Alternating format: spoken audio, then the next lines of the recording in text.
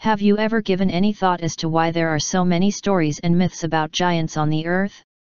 Could it be that this society of giant people dwells in cities within the earth but have above-ground access to secluded areas like in the Patagonian Mountains located at the southern end of South America, shared by Argentina and Chile? The existence of these unknown beings, known as the Patagones or Patagonian Giants, were brought to light for the first time in the 1520s when Ferdinand Magellan and his crew saw them while exploring the coastline of South America en route to their circumnavigation. It could well be that Magellan and his crew saw the Tehuelche.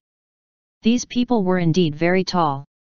But as he wrote explicitly about Patagonian giants, who were supposed to have exceeded at least double normal human height, some accounts giving heights of 12 to 15 feet, we may assume that they really saw Patagonian giants instead of the Tehuelche.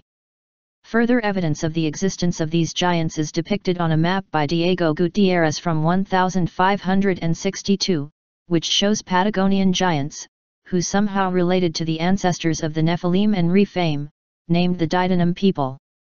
Many people say that the story of the Patagonian giants is just a myth because there is no hard evidence that these giants have existed, but maybe the satellite imagery of the Patagonian Mountains showing a possible giant being could change their minds.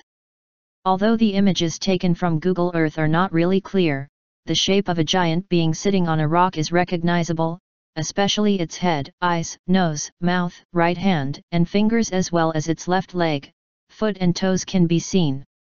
Roger NKC, who discovered the being, shows a detailed overview of the area in the video below. Google Earth coordinates: 54 degree 50 32.78 s 69 degree 21 57.08 w.